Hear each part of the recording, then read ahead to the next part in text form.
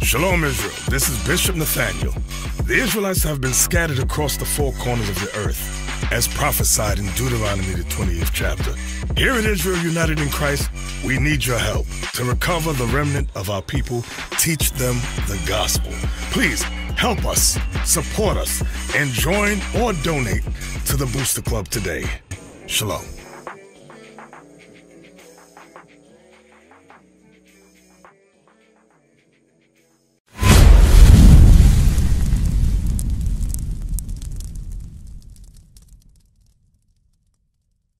Happy Sabbath, sisters. How are y'all doing? Happy Sabbath, brothers. How are y'all doing? See that? Let me try the sisters again. Happy Sabbath, sisters. How are y'all doing? All praises. I know, whether you quenched their spirit, now they all. Go to Isaiah 61. Today's topic we're going to talk about, I ain't going to get on the women today. Sister, see that? I ain't getting on y'all. I'm taking a new route. I want to talk about how America is a reflection of ancient Assyria. America reflects Assyria. This is going to be a study of Isaiah the 10th chapter, a study of Isaiah the 10th chapter. But before we get there, I want to open up with Isaiah 61 first. This is something that Christ read in Luke 4, and after he read it, Negroes tried to kill Christ and throw him off a hill, off a cliff, after he read Isaiah 61 down. But I'm going to show y'all something. Who's reading for me? You got it? Go ahead. Isaiah chapter 61 and verse 1.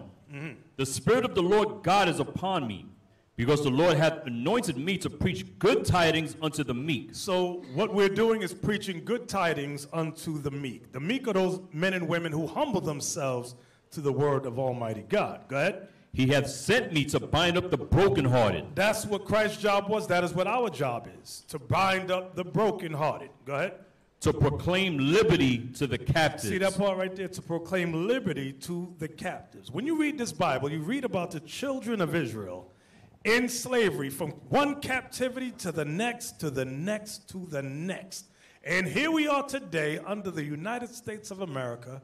Some of us in Europe are under Europe, and some are other countries. But read that part again, to proclaim. To proclaim liberty to the captives. Because we are a captive people, right?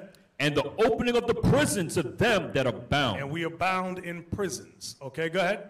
To proclaim the acceptable year of the Lord, and the day of vengeance of our God. You know, the churches never talk about the day of vengeance of our God. That day is soon approaching. Come on. To comfort all that mourn. And the day of vengeance is to comfort all that mourn. We are mourning because why? We are in captivity. We are colonized, enslaved. We are brokenhearted. Go ahead. To appoint unto them that mourn in Zion. He's going to appoint to us that mourn in Zion. Go ahead. To give unto them beauty for ashes. Now that's the part I wanted to get to right there. To give unto them beauty for ashes. That's a heavy statement right there, because the first thought is God is going to give us, we go spiritual right away. God is going to give us a kingdom. But I'm going to tell you, I'm going to scratch the surface before we get to the kingdom, to give us beauty for ashes. So, if he's going to give us beauty, what is the opposite of beauty? Ugly. So you have to ask yourself, regarding the ashes, we have ashes, how so? In the first context, we have been taught to hate the way we look. We have been taught to hate our hair, our complexion, the size of our nose, our lips, everything about us we've been taught to hate. I was watching a movie yesterday, myself and Captain Joel, And I want to show the clip. I want to show the trailer. Let's just show me the trailer of Adwali. I think his name is pronounced as Adwali. This is an actor. First, show me before you show the clip, show me the still image of his face so that we can see who I'm making reference to. I'm going to show you who I'm talking about. Watch this. I'm going to show you the beauty for ashes. I'm going to show you in one context before we get to kingdom building. I'm going to show you what it means to give us, what the ashes represent. You got it? Just show me his image. Any day now, any day now. Yes. Are you familiar with this actor? He played on Oz. Okay. Yeah, that was Annabisi, right. He also played in Suicide Squad as Killer Croc. He got a lot of things under his belt. But anyway, he is Nigerian from the Yoruba tribe. He was raised in Britain. And what happened is there's something called farming out there. Now you're not real Benjamin, you're over there. You're from over there in England somewhere. Y'all not real Benjamin over there. There's a lot of Benji over there, Bishop. I know. But anyway, they got something called farming. I'd never heard of it because he never told us about it. None of these other Benjamites we ever mentioned it. Out. Y'all got farmed out. But anyway, to be farmed means, well, with Nigerians, they focus with them. How between the 60s to 70s, what Nigerian families would do, they would pay European families, white families, to take care of their kids while the parents went to school to finish the education. So that is the actor. Now, he directed and wrote this movie called Farming. It's a true story about his life and what he went through in England. Let's just show the trailer. I just want to show the trailer on this thing. Put the volume up so we can hear. Turn it up. Between the 1960s and 1980s, thousands of Nigerian children were farmed out to white working class families. Please take care. He's playing the father's role here. That's his dad. It's just that until we finish our studies. Turn it up. Do you want to be Mummy's favorite? The white foster mother taught him how to steal.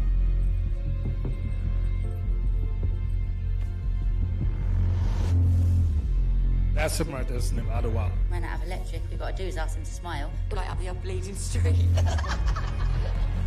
Look at him looking at his hands. Look, you see what he's doing?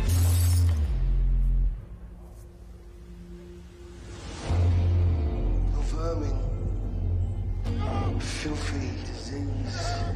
I'm gonna step you out. Keep Britain white.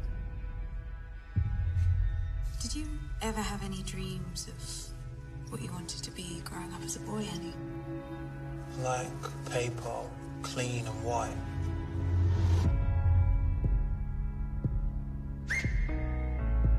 You're a pet. Tilbury skins. Tilbury skins. Tilbury skins. Tilbury skins. Tilbury skins. You've been running with them Yellow skins, haven't you? Beating up your own kind, thinking they want you.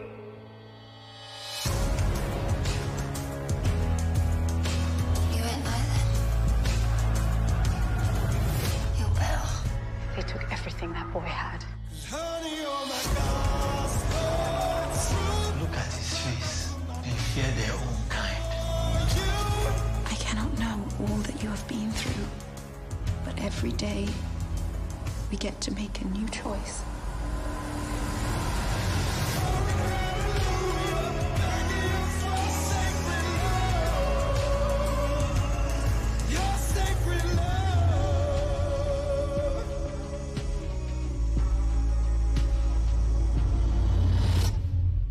So, this movie, Farming, is very, very good. Before I realized it was a true story, I couldn't stand it because I said it was too unbelievable. I said, this is ridiculous. I just wanted to smack somebody. But it was a true story. They broke this brother's spirit. He hated himself. He hated all black people. He called the light-skinned black woman that tried to help him a black bastard. He couldn't stand her guts. They took him to his family in Nigeria. He was terrified of his own people. He felt only comfortable around Caucasians. And it shows this film, if y'all get a chance, look at it. It's very good. And it shows how he had to be retaught again how to just love himself. You know, it's a true story, a chilling story. Captain Joel, you want to add anything to that? Because you saw it also. It really shows you the self-hatred that lies within our people internally. And a lot of times when we try to reach our people out on the streets and we see a natural, like I said, a combative spirit, we try to say, what's so difficult about what we're bringing out? It's very simple. Not knowing that there's layers of self-hatred that we have to penetrate through. So when we confront our people on the streets, we're not just bringing Revelations 1:14, we're penetrating to the level just to get them, before we could get them to the sense that they are Israel, they have to come to the identity that to relate that they're, first and foremost, they're part of us as an individual, as a people. Then once we break that chain, then we could bring them to, okay, now you're Israel. So this is a good movie just to see the psychological mindset of our people. Hey, you know what's so heavy about this, Bishop? Remember last night I was showing you the picture of that. Remember that sister in Sierra Leone? That sister will stay in my mind forever. That sister, a very young sister, she's about what, 15, 16, 17. She was coming from school and she was teaching and she stopped. You can see she's bleaching. So, Captain, I think it was Officer Yui that was teaching, and she stopped, and Yui started asking a question, and she asked her, what color is Christ? She says white. So Yui said, can you show me in the Bible? She cannot prove it. So we show her scripture after scriptures that Christ, not only Christ is black, or the apostles, the angels, she cannot accept it. So Captain Isaac stepped onto that white Jesus, she started crying. That's the mice. That's how much they destroy her. She, at the end, she threw the fly on the floor and she run. She cannot accept the fact that Jesus is not white, because her mindset, her mindset is, listen, when it comes to black, black is no good. The good is only white. She cannot accept the fact. That's what I was saying last night. That her face cannot leave my mind, my head. I feel sorry for her that she cannot see it. She cannot see that, and she cannot prove it. She cannot prove Jesus Christ is white. We say, how do you know she's white? She said, I saw it through the movies. Right. Hey, remember, she was shaking as tears was rolling down her eyes. Shaking. That's how she was furious at us, and she hated the Bible. It was heart-wrenching just to watch this, you know. So when I saw the film, like you said, that definitely brought back a lot of memories. And we'd be shocked that, like Captain Joel said, there's layers of psychological damage that we got to peel back just to get to the core of them accepting themselves as someone great upon the earth. So we got a big job to do. We have a very big job to do. You want to say something, Captain Shemai? Okay. I want to show Officer Alicia, show the images of Assyria for us, please. I want to show a reflection on the Assyrian Empire, which took place around 722 BC. Okay, we're going to focus on King Sennacherib. We may be more familiar with King Shalmaneser. There's King Sargon II. There were many kings. As you can see here, in Assyria, they had the eagle symbol there on the far left. That was one of their gods. Then on the right, you got the man with the bow with the eagle's wings. Now, go up. I want you to see the circle around the man, the Assyrian man. There's a circle of light around him. And you got the eagle head on the left. So now when we go down to the American symbol, go down. America has the eagle symbol. It also has that circle of light around the hexagram, stating that Israel of today over in the east is a satellite for the United States. So you have the bird eagle wings, the eagle head. Now go back to the top again. Assyria had the eagle's head as one of their gods and the eagle's wings with the circle of light.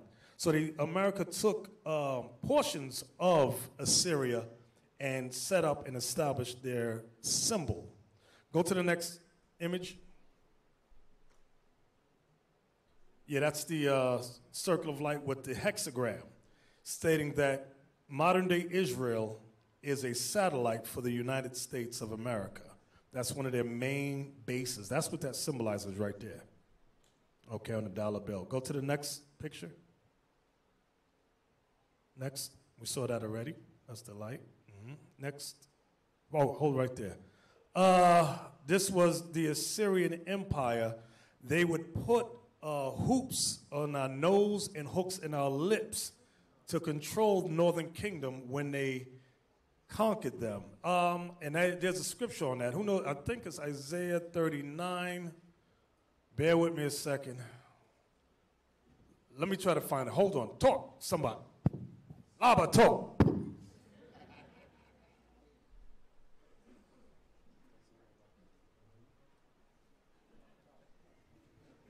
Nobody's talking. The heck is this? Yes. Yeah, so a lot of times, going back to the movie Farming, like I said, you see the one part on the screen when he painted himself white. A lot of our people feel that way internally. They feel that they're white people. We're looking at them black, but they're really Caucasians internally. What do they call it? Negro? Oh, Negropeans? Yeah, Negropeans. Right. So Euro black. So he's just showing us on the outside how he really felt. And they will do anything to fit in within society. And people with that mindset are very dangerous because it shows you he was willing to do damage to his own kind.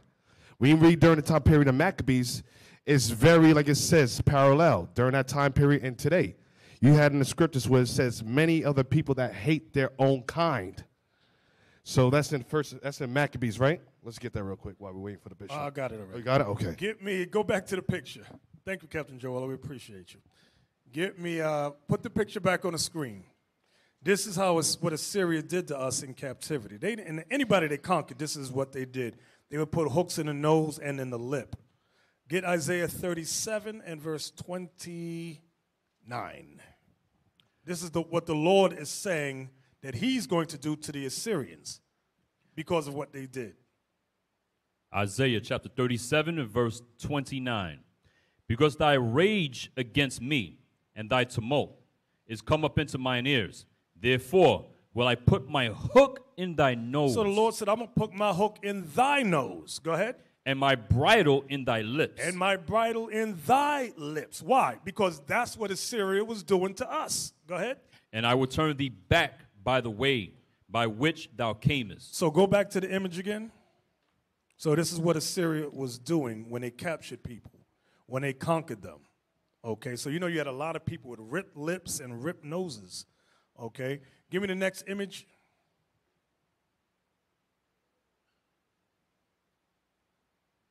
All right, here's another image of them with their foot on our neck, on our back. Next image. Saw that in the movie. Right. Oh, yeah, you know what? Captain Amaziah just said that's in that movie Farming. Right. That's exactly what Esau did to this brother. Exactly. All right, go to the next image. Elisha, can we go to the next image? Next image. Next image. No, I gave you a bunch of images. I did not just give you 3 images. Nope, nope, nope. Let me look. I know I'm not going crazy. Oh, you got them? Oh, okay. I know I'm not going crazy. All right, these are the Syrian kings. Let's go, next image. This is Jehu, okay, bowing before the Assyrians. All right, see how they got their fringes? Yes, they wear their fringes the way Israel wore their fringes because we were famous. You got the eagle symbol, the bird image straight in the center, just like America. And they got the, how many points does that star have on the right there? I can't see.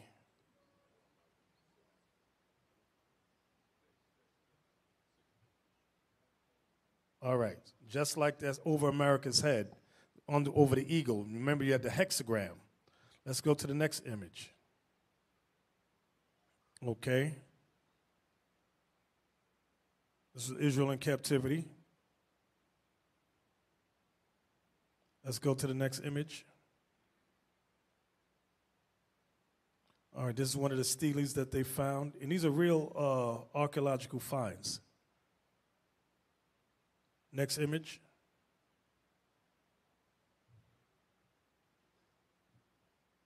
It's still this is Israelites in captivity. Next image. Blow that one up. I want you to take a notice at their hair, how they got the cornrows, braids. Let's see the head. Y'all see that? These are black men in captivity under Assyria. Right. And this is amazing because you'll see this, and then you get to Kemetic community that'll say such stupid things like Israelites never existed. So then what are these ancient artifacts? Then people just made this up. That's why I don't even give the Kemetic community an ear. Don't even listen to them. Next. Look at this. Zoom into that. Look at that. Black men in captivity. That's a technique they call it the peppercorn hairstyle. Next image.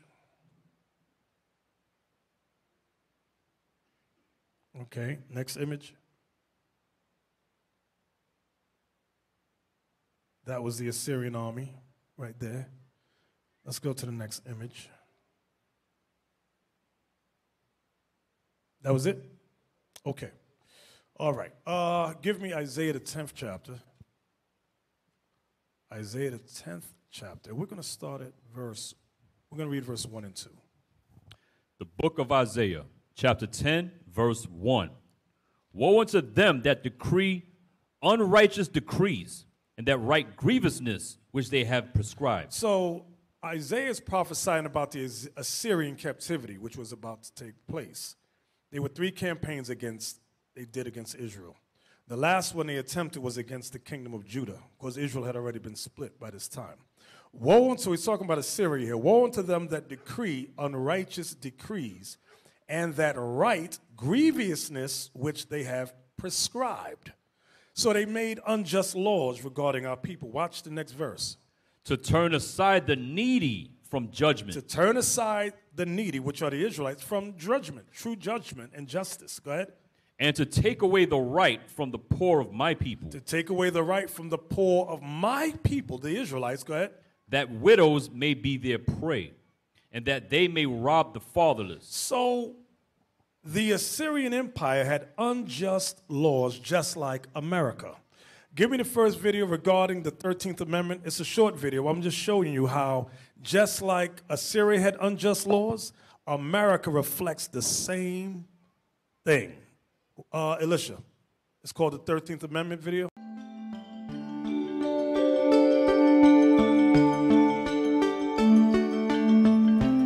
So prisons in America specifically are some of the biggest, most dysfunctional businesses we have in our society. And they're business because of the cheap and free labor. When you read the 13th Amendment, that basically was the amendment that broke through slavery and freed the men and women who were enslaved at the time, there's a clause in there that allows for the re-enslavement of people in the event that they're convicted of a crime. And so in prisons throughout our country, you have people who are working for basically free. And if they're not working for free, they're working for wages that if we saw that happen in another country, we would be very critical of. When I was in prison, I worked for 17 cents an hour. That was my starting rate working in the kitchen. But there's also big corporations who invest in prison labor because they can get this labor for $1.50 an hour. And then the sad part about it is that in turn, they don't even hire these men and women when they're actually released from prison. Everything in prison has inflated cost. You know, it costs us inside prison, when I was inside, anywhere between $3 and $15 for a 15-minute phone call. We don't have to pay that out here in free society. There's a way that we can send emails to men and women inside prison, and it costs 5 cents every time we send that. Whereas out here in society, we can send emails without any charge. And so there's so many ways that the prison is exploited, the cheap labor, the cost of services and goods, and it's a model that, you know, sadly and unfortunately has affected a large segment of our society. But I think most people aren't aware of why the business models of prison exist, because most of our society has been left clueless in regards to how our judicial system works. And it's largely been to the effective campaigns that politicians have ran for years. This whole idea that one of the greatest fears you should have is crime in America. And when you're operating out of a space of fear, you're not thinking clearly. So you're not willing to examine things that are right in front of us. And so the way that the prison system has developed and evolved over the year is it originally started as government-ran, state-ran institutions, and then people started seeing investment opportunities when the states couldn't keep up with the budgetary costs of incarcerating so many people. You know, we currently have over 2 million men and women incarcerated throughout the country. And we represent 5% of the world population, yet we incarcerate 25% of the world's incarcerated people. And so at some point, states could no longer keep up with those budgets.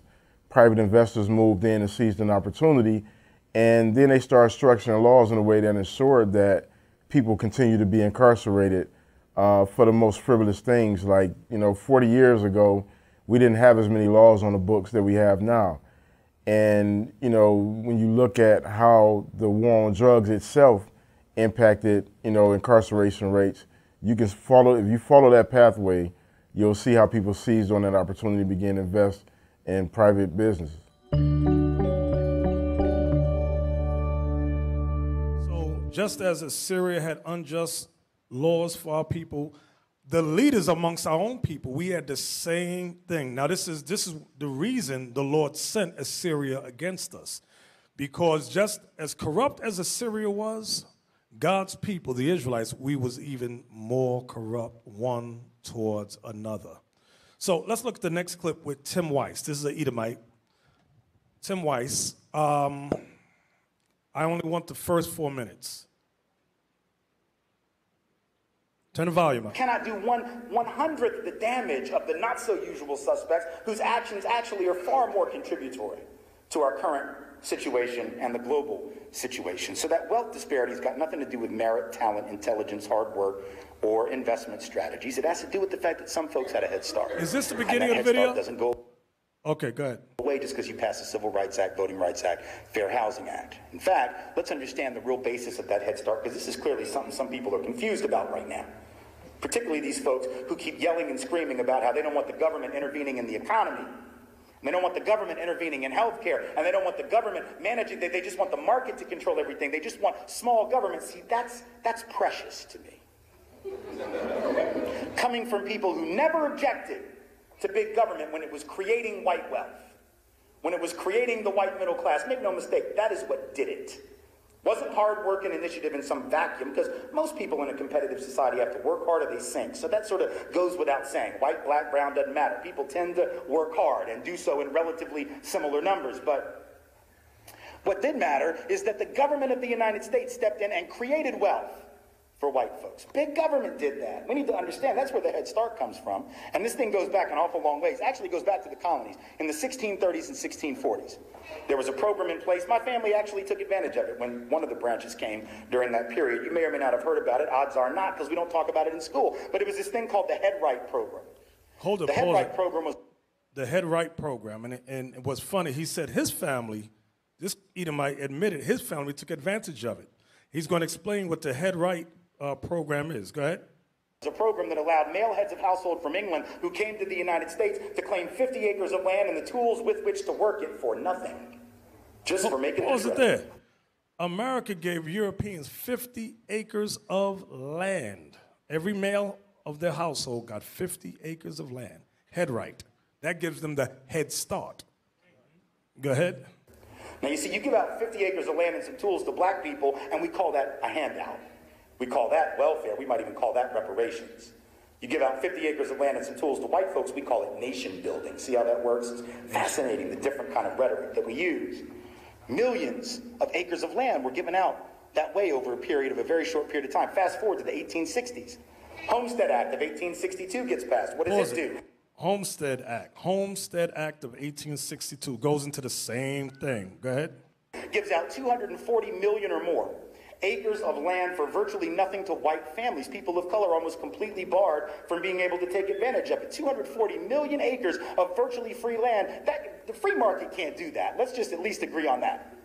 The small government can't do that. The market cannot take other people's land and give it to you. Right? Only a very large government with guns is capable of doing that. And that's what happened, of course, because this had been somebody else's land before, and then it got taken and redistributed. And yet what's interesting is I haven't seen a single one of the families, because there are 20 million white folks in this country today, some estimate as many as 50 million, but at least 20 million, who are the direct descendants of those people who got Homestead Act benefits, many millions of them living on that land, living on those ranches, living on those farms, living in those... You know what's interesting about, he said there's 20 million white people that took advantage of that, but none of them admit this, and he said they don't talk about it in school. They'll tell black people that, pull yourself up by your bootstraps. Well, you stole our boots. Yeah, your shoestrings. You stole our boots and our shoestrings. So this is what they have done. And this is what Assyria did. This is also what I'm just showing you the corruptness of laws. Read verse 1 and 2 again, Isaiah 10. Isaiah chapter 10. Verse 1. So it first goes into our people, the leaders of Israel. That's what I want to make that clear here. Go ahead. Woe unto them that decree unrighteous decrees, and that write grievousness which they have prescribed, to turn aside the needy from judgment, and to take away the right from the poor of my people, that widows may be their prey, and that they may rob the fatherless. So now, watch this. Get Job 11, verse 6. Y'all should be familiar with Job 11, verse 6. Just want to show you something. Always remember this and consider this in your studies, in your reading, your 4 chapters every day. Job. Y'all are reading 4 chapters every day. Go ahead. Job chapter 11, verse 6. Come on. And that he would shew thee the secrets of wisdom. God will show us the secret of wisdom. Go ahead. That they are double. See that part right there? That they are doubles. Many of the scriptures have dual meaning, double meaning. Although it may be talking about, for example, Assyria or even our people, we can use these precepts that may fit us at that time, or Assyria. It could also go for America at this time. So go back here. Isaiah 10, verse 1 and 2 again. Everybody understand what I'm going over so far, right? I don't want y'all to be lost. Go ahead. Isaiah chapter 10, verse 1. Woe unto them that decree unrighteous decrees, and that write grievousness which they have prescribed, to turn aside the needy from judgment, and to take away the right from the poor of my people, that widows may be their prey, and that they may rob the fatherless. So now we could use, America does this very same thing with their unjust laws. However, when you keep it in a cultural context, our people were doing this. We were still in the land under Isaiah. Watch what happens, verse 3. Verse 3. And what will ye do in the day of visitation, and in the desolation which shall come from far? So the Lord said, I'm going to bring destruction on you Israelites from far. He's talking about Assyria coming. Go ahead. To whom will ye flee for help? Who are you going to run for help for? Where you going to go? What you going to do when they come for you? Go ahead. And where will ye leave your glory? And where will you leave your glory? Go ahead. Without me, they shall bow down under the prisoners. See that? The Lord says, without me, you're going to bow down under the prisoners. Go ahead. And they shall fall under the slain. For all this is his anger not turned away. The Lord was very angry with us. Very. But his hand is stretched out still. Come on. O Assyrian, the rod of mine anger. See that? O Assyrian, the rod of mine anger. So here in Isaiah 10, the Lord was letting the Israelites know through Isaiah that Assyria was coming. Why? Because Israel, we was wicked as hell. Go ahead. And the staff in their hand is mine indignation. So note it says, O Assyrian, the rod of mine anger, and the staff of their hand is in mine indignation. Watch this. Get Psalm 17, verse 13 and 14. This is what was said in the Spirit in the book of Psalms.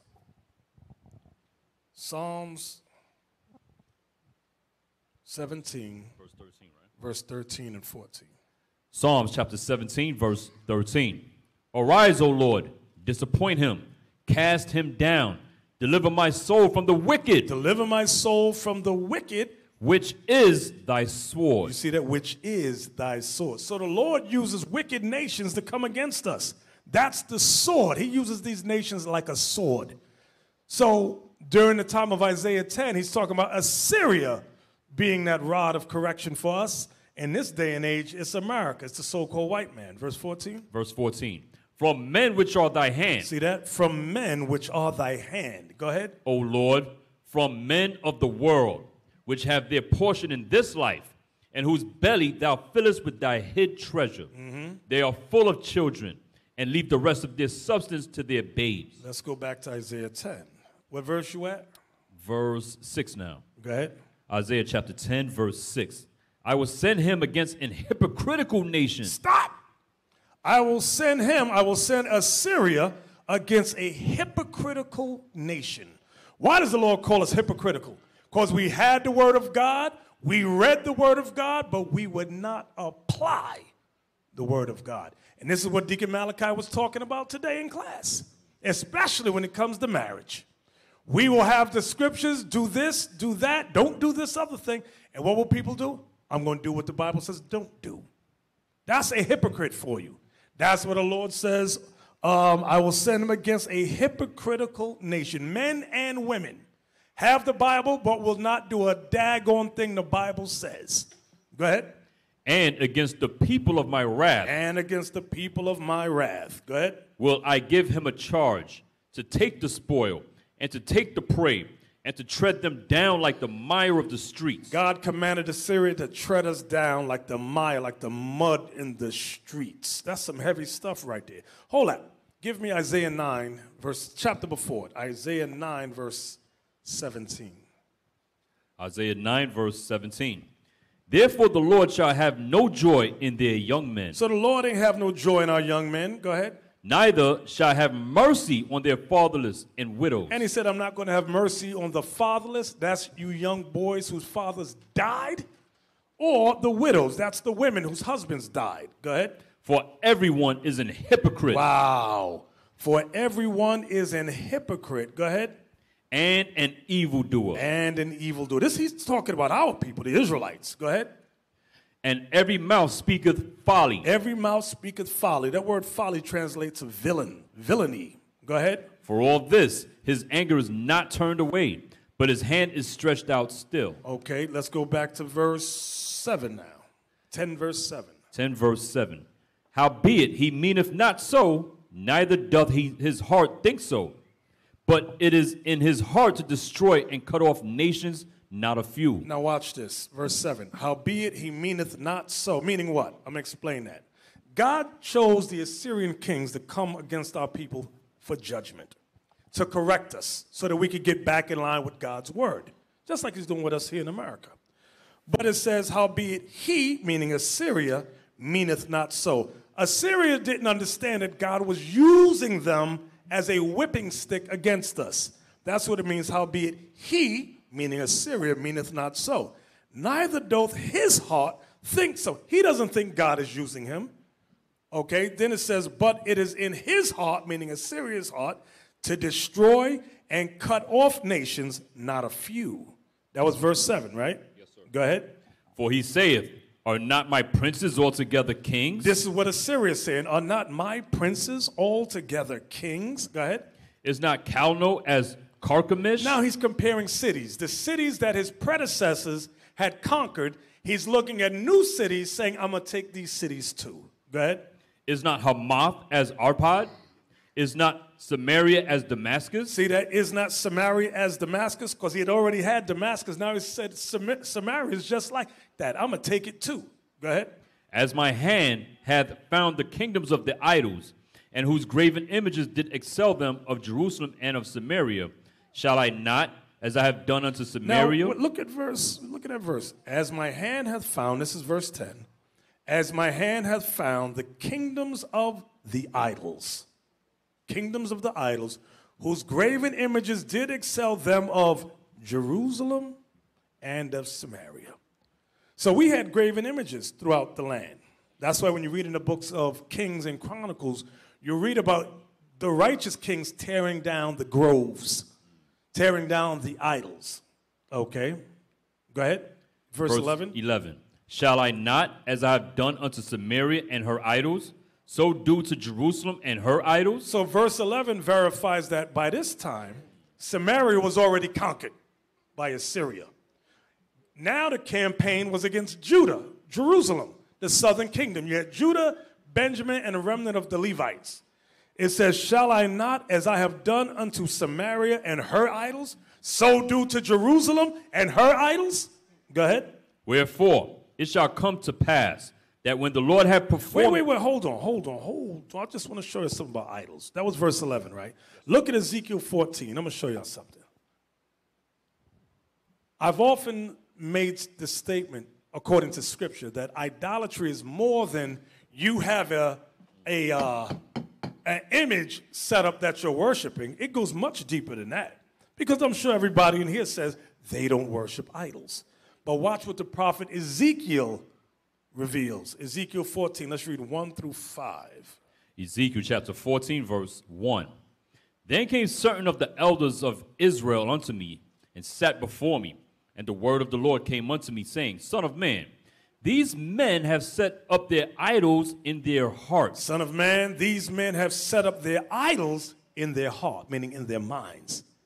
He said they have idolatry in the mind. Go ahead. And put the stumbling block of their iniquity before their face. Mm-hmm. Should I be inquired of at all by them? Should I be inquired of? Should I be questioned by these type of men? Go ahead. Therefore speak unto them, and say unto them, Thus saith the Lord God, every man of the house of Israel that setteth up his idols in his heart. That setteth up his idols in his heart. Keep that in mind. This is a mental thing. They have idolatry in the mind. Go ahead. And put up the stumbling block of his iniquity before his face, and cometh to the prophet. I, the Lord, will answer him that cometh according to the multitude of his idols. God said, I'm going to deal with him according to the multitude of his idols. So, men and women, let's understand this. You may think you don't worship idols, but if you put anything ahead of the word of the Most High, that's idolatry.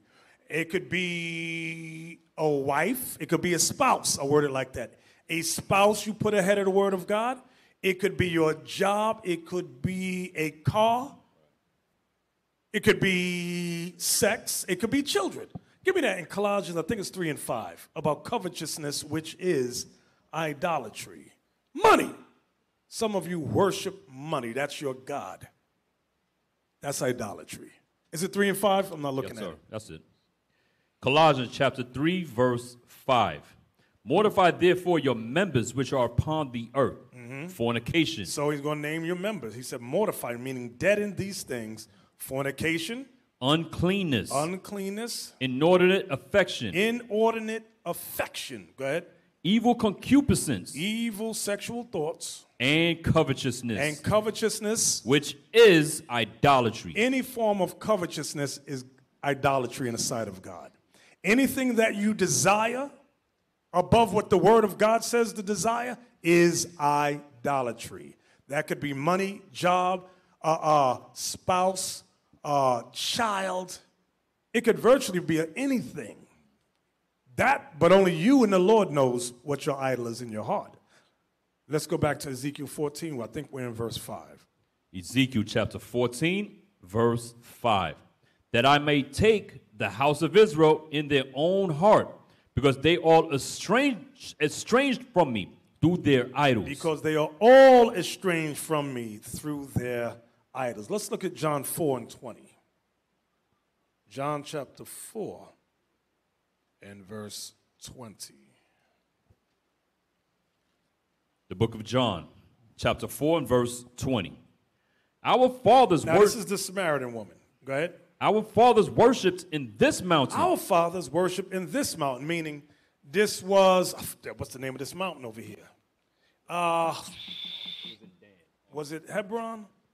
I forgot the name of this mountain, but I'll get to it later on. It'll come back to me. Go ahead. Our fathers worshiped in this mountain. And ye say that in Jerusalem is the place where men ought to worship. You Jews say that Jerusalem is the place we ought to worship. Jesus said unto her, Woman, believe me, the hour cometh when ye shall neither in this mountain nor yet at Jerusalem worship the Father. Why? What does that mean? 70 AD was coming. Christ was prophesying here in verse 21 that the Romans was coming to destroy the land of Israel. So you wouldn't be worshiping in that mountain where the Samaritans was worshiping, or in Jerusalem. That's what verse 21 is saying. Go ahead. Ye worship ye know not what. Christ said, you worship ye know not what. We know what we worship, for salvation is of the Jews. When it says for salvation is of the Jews, it means salvation is coming from Judah. That's what he's saying. Get that in Psalm 76, verse 1 to prove that. Psalm 76, verse 1. So he said, for salvation is of the Jews, meaning salvation is of Judah. Christ was from what tribe? That's right. Never forget that thing. Go ahead. Psalms chapter 76, verse 1. In Judah is God known. You see that? That's talking about Christ. In Judah is God known. And this is what Christ was telling the Samaritan woman. Because remember, there was that split. Ephraim and them didn't deal with Southern King. We ain't dealing with y'all. Christ said, listen, salvation is of the Jews. If you want the kingdom, you got to come this way.